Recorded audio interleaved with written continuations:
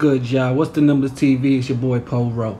Make sure you subscribe to the channel if you're not subscribed already, and like a video if you appreciate the content that Poe Rowe and What's the Numbers I provided. So I'll be back with the profile piece. This is an exclusive, a one-on-one. This story ain't even been on YouTube yet.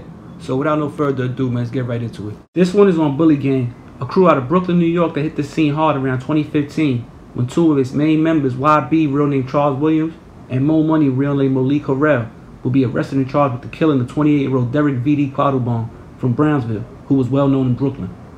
The murder, which took place at a BP gas station in Richmond Hill, Queens, will be the first of many news headlines that Bully Gang and its members will make over the next few years. Bully Gang originated in Brooklyn and spent a lot of time hanging out in Bed-Stuy at the Reese Den Towers on Fulton Street near Marcus Garvey Boulevard. King Marley, J.O., Sticks, along with Mo Money and YB were some of the names of the members that stood out during this time. Already known in their neighborhood and throughout the streets of Brooklyn somewhat, Bully Gang really hit the scene when they jumped on Instagram flaunting their jewelry and fast lifestyle. Gang, man. Why did they chase us, man? We the young chasers, you hear me? We getting that change, though. That's what we do, though. Touch this black, something get dropped. The public started to pay attention to the Bully Gang almost immediately after they started becoming more visible on the gram. Almost simultaneously with that, certain fake pages and internet blog sites started to attempt to link the murder of VD with the new jewelry that certain members of Bully Gang were now wearing. A few weeks after their arrest, Mo Money and YB will both be released on the murder charge after the police and prosecutors were unable to gather enough evidence to present the case to a grand jury within the required time period.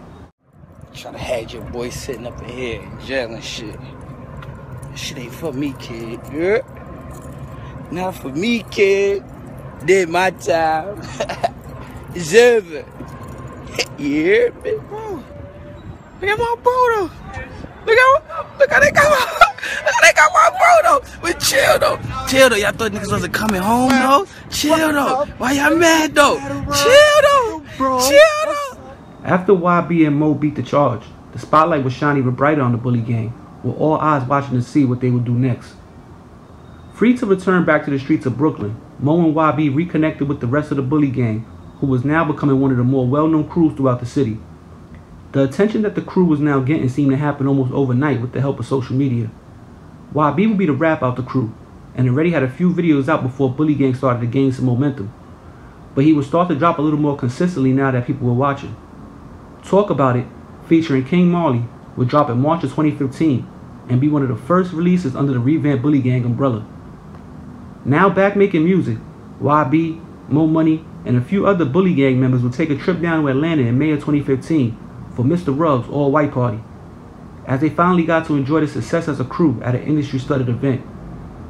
YB, Mo Money, and the rest of the Bullies would be very active on the gram that week, to say the least, as they took and posted numerous pics from the weekend's different events.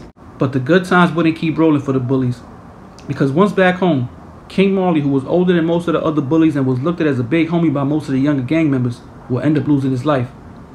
Marley, who had a close relationship with Mo Money and YB, was firmly planted in the Reese Den Towers. That's why it caught a lot of people by surprise when he was shot and killed in the courtyard of those same Reese Den Towers in May of 2015, just a week or two after the Bullies returned from Atlanta. Tyke, another well-known person in Brooklyn who was affiliated with Fabulous and his Street Fam crew, will be found guilty of killing King Marley along with an accomplice and sentenced to 18 years, while the accomplice got sentenced to 23 years. After King Marley was murdered, YB and Mo Money, who were fresh out of jail, would continue to push the Bully Gang name even further by showing off their lifestyle and close bond. People on social media enjoyed the two friends' close relationship because they treated each other like brothers, and it seemed like there wasn't nothing the two wouldn't do for each other. Once back in New York City, was back to regular scheduled programming as they continued to chase the bag by any means necessary. And me? I like that. That's Poppy Peso. That's Poppy Peso. Poppy Peso. That's Poppy Peso. Poppy Peso. Yeah, that's the new name, Poppy Peso. Poppy fucking Peso. But the drama surrounding the Bullies would stick, having been in so many street-related situations with different crews in their neighborhood and also other surrounding areas in Brooklyn. Throughout the whole Bully Gang movement, J.O. would be in and out of jail with more time spent in than out. Other members like Timbo were there, still getting money, but some were just existing, as his personality didn't shine as bright as Mo and YB. Summer, start this shit off right. Pull up, nigga. We out here, nigga. It's nothing. Gang. I'm saying? Quick, bro with me. What up? I got bro. That nigga forgot he's 7:30. Nah, he's 7:30. Yeah, he was 7:30. The eventful summer of 2015 would continue on with everybody in the What's Next kind of mood, because so much was happening within the bully gang circle. The crew was making money hand over fist for sure, as they showed themselves in and out of town hustling for days straight. Towards the end of June, Mo Money would spend some of the cash they would make it at the jeweler when he bought 2 new bully gang pieces. Now both Mo Money and YB had customized bully gang chains and pieces to flaunt around town and on social media. From the outside looking in, bully gang was entertaining to watch, but you just couldn't help but feel like the reign on the top as one of the stronger crews in Brooklyn wouldn't last too much longer. As the summer went on, members came and went, but the 2 standouts of the crew, Mo and YB, were consistent with their hustle and kept getting to the bag. Then, YB would get locked up again around the end of June, beginning of July, and end up spending a couple months in jail before being released. Mind you, this is all happening in the same year, 2015. So now it's the middle of August when YB gets released from jail once again and is able to rejoin his bullies and return to the streets of Brooklyn. Almost immediately after walking out of the gates, YB and Mo will get back together and continue on their quest to secure the bag and rep bully gang to the fullest. Hey, long ass t-shirt. You got on. During that last month of summer in 2015, the duo would frequent their Bed-Stuy neighborhood, mainly the Reesley Den houses, but also made some time to hit the club a few times, all recording the experience and uploading it to Instagram.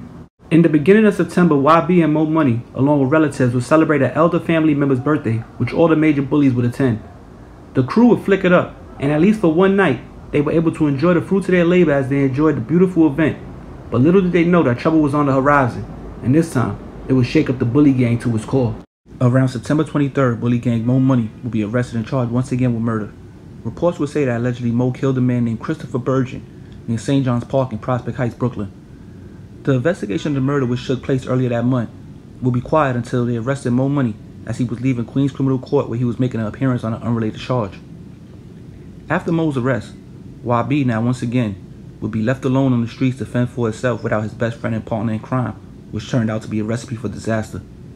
Because in the early morning hours of September 28, 2015, YB would get into a shootout outside of Crystal's Hookah Lounge in Astoria, Queens. The initial story that would come out about the shooting was that YB was at Crystal's Hookah Lounge located on Steinway Street in Astoria, Queens. While there, he got into some sort of dispute with another patron, which spilled outside, where they say the man reached to his white BMW, grabbed a gun, and opened fire on YB before fleeing the scene. YB was found with a gun on him also, with dying en route to the hospital. He was only 26 years old. With YB's death, we now had one of the main faces and founders of bully gang gone. Mo, who was incarcerated at the time, would take the death of his best friend hard, and would go on to release numerous heartfelt posts on Instagram about his fallen comrade. Eventually, what happened on the night of YG's death will be given some clarity and broken down a bit when the New York Times released an article on the rare occurrence of justifiable homicides in New York City. The article would state that in the case of YB, detectives and prosecutors reviewed video showing the shooting in front of Crystal's Hookah Lounge and determined that the event had been instigated by YB. The video pretty convincingly shows that the victim kind of pursued the shooter, and clearly the victim fired first. Detectives said, adding that the prosecutors believed they did not have a good case to charge the killer with the shooting, ruling it as a justifiable homicide, and only charged him with illegal gun possession for the gun he had used to defend himself. After Mo's arrest and the death of YB, bully gang J.O. and Timbo would link up with a few other affiliates and head to Miami in early October to enjoy themselves and put on for their fallen and locked up bullies. Out here. He in that Rari acting up. No fucking manners. Bully gang is still right. No fucking manners. The weekend will be action-packed with foreign cars, bottle-popping club nights, and lots of women. After the trip, J.O. would head back out of town to chase the bag, where he would end up getting locked up and sentenced to some years in jail, which is where he currently is, although he should be coming home soon. Now Timbo, eventually over time, he would kind of separate himself from the rest of the bullies and start playing the background a bit, although still some did affiliate with him.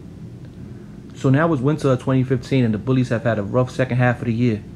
They lost King Marley and YB to gun violence, and Mo Money and J.O. to the jail system. It was looking like bully gang was over, as the ones that were still free were more comfortable playing the background, doing their thing away from the spotlight. But it wouldn't stay that way for long, because in December of 2015, a new face would emerge to carry the bully gang into 2016, and his name was Bully Gang Sticks.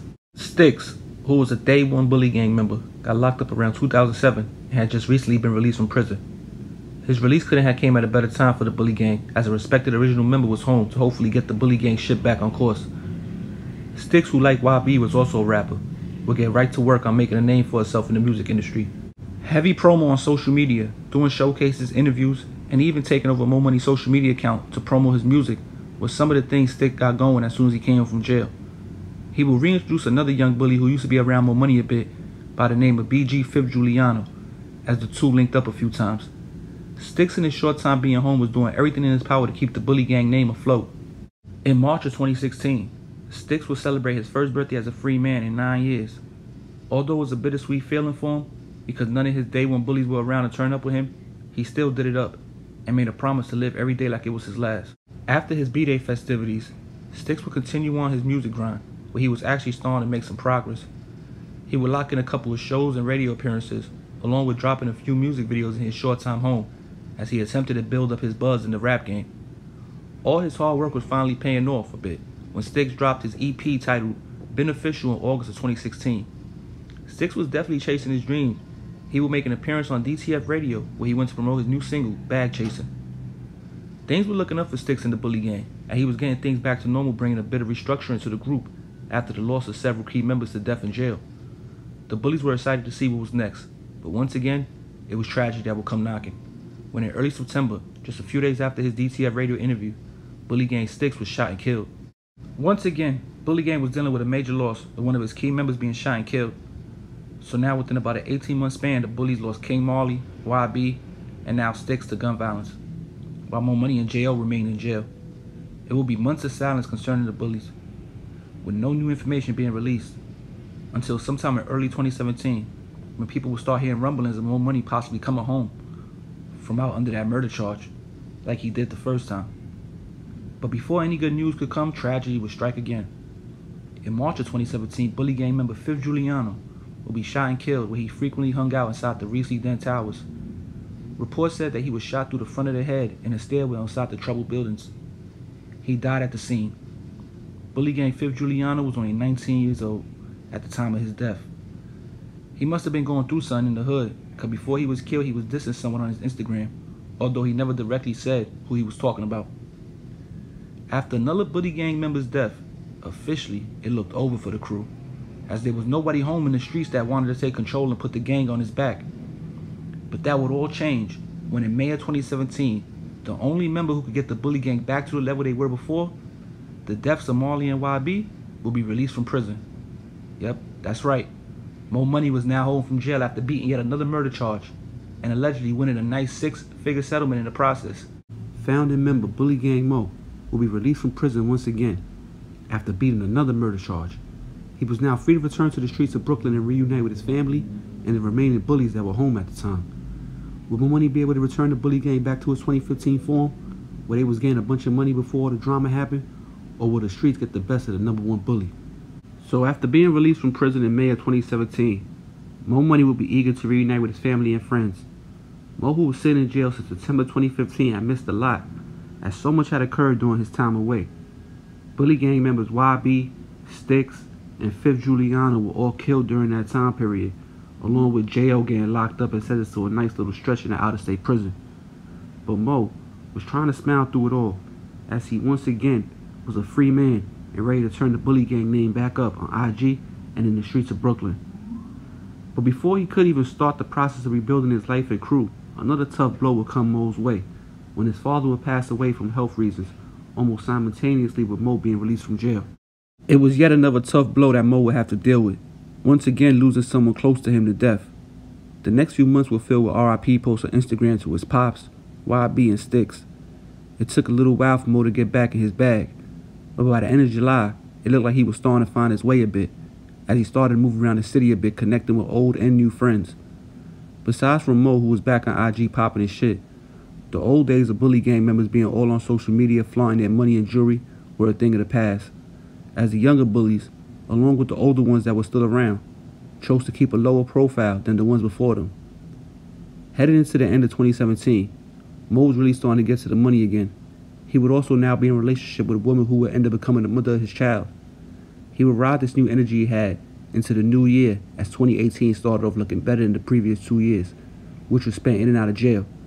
Back with the designer outfits and expensive jewelry, along with a ride-or-die female to share it with.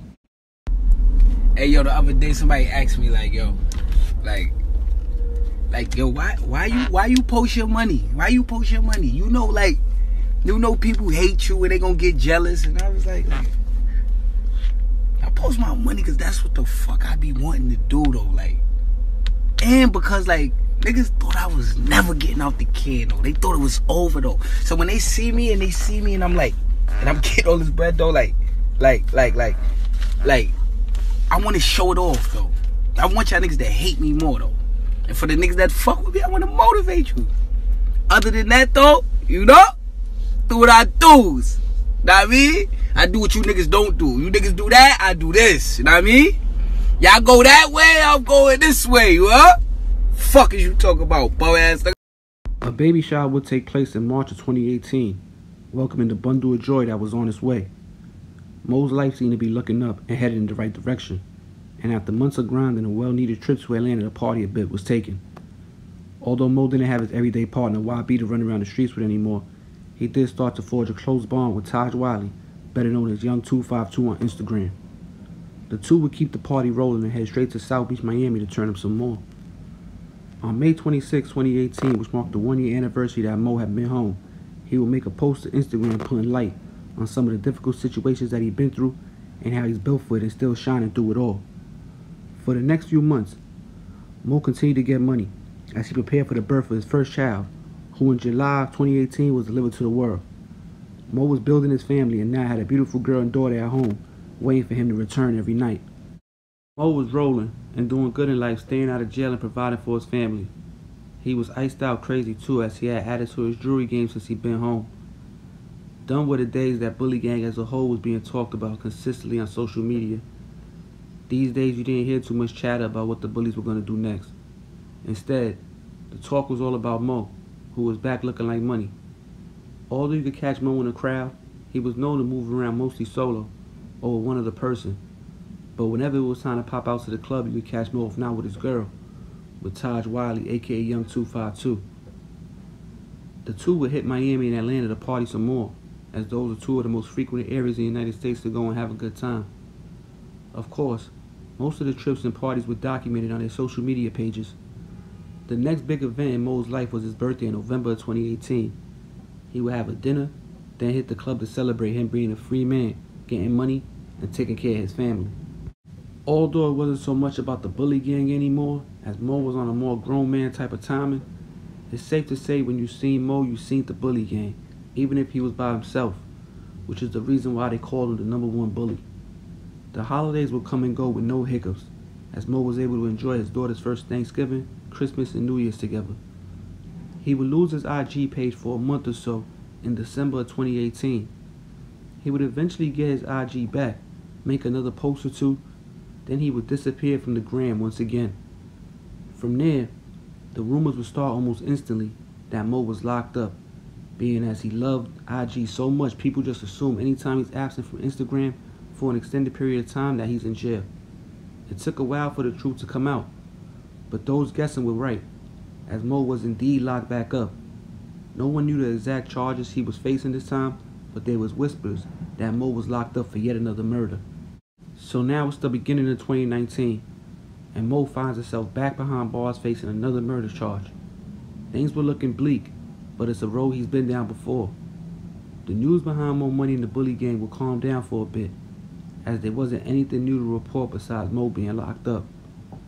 But that would change in June of 2020, when Mo along with 10 others were indicted for an elaborate interstate narcotics operation that included smuggling drug-soaked comic books and court papers into Rikers Island.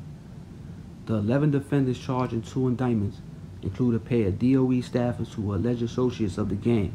Members of the drug ring, which spanned 4 states, allegedly trafficked crack, heroin, and other controlled substances using cars with hidden compartments and trap houses in Maine to store narcotics, according to court papers. Now, all of these new charges that Mo and his co-defendants are sitting up for are all alleged, as they're fresh charges and playing themselves out in court as we speak. So we're not going to dive too deep into them, as they're still pending. But we must report that in February 2021, a third superseded indictment against 10 more members and associates of the bully gang will be unsealed in the Brooklyn Federal Court. The charges range from attempted murder, armed robbery, narcotics trafficking, bribery, extortion, and money laundering, according to the U.S. Attorney's Office for the Eastern District. Mobb's baby mother will be included in that indictment for her alleged role in the drug operation. So right now, Mo Money is still locked up, waiting for his day in court. Remember that all crimes are alleged at this point, and he's came out a free man after beating similar charges before. So don't count him or the rest of the bullies out just yet. But yo, it's What's the Numbers TV. That was part 2 of the bully gang, you know what I'm saying? So the story is complete for now. I will do a follow-up piece after, as all the charges are alleged at this point. So when the outcome of all this court proceedings play out, I will do a follow-up, man. Now, Taj Wiley, who I mentioned in this video, he also caught in a federal indictment out of Connecticut, you know what I'm saying, June of 2021. I didn't include that in the bully gang story because he wasn't really in the bully gang when they first came out. So I mentioned that after, being that I mentioned in the story. Y'all can see the indictment right there. I mean, the press release for the indictment. So, you know, I'll probably mention that in the follow-up piece too, what comes with Taj Wiley's case, aka Young252 on Instagram. Now, like I said, man, I was the only one with it on YouTube, besides the newspapers and different, you know, different blogs and newspaper articles from different states talking about the bully gang. The story wasn't really out on YouTube, so here I go. What's the Numbers TV? You know, we're the only one with it. You know, we do different things in a lot of these channels out here. We focus on a lot of people that people don't remember or forgot about, or may not even be in tune enough in the streets to know what's going on out here. So that's what we do at What's the Numbers TV. Now, rest in peace to everybody that was mentioned in this video that lost their life. You know what I'm saying? Because it was victims. There was, you know, people that was getting locked up for certain things. And even though we don't know the full story, only what they tell us, rest in peace to everybody that was mentioned in this video that lost their life. You understand what I'm saying? And I don't want to ramble too long in this video. It's already a long video, man. But it's Poe Rose, What's the Numbers TV. Be back before you know it, man. We out of here. Peace.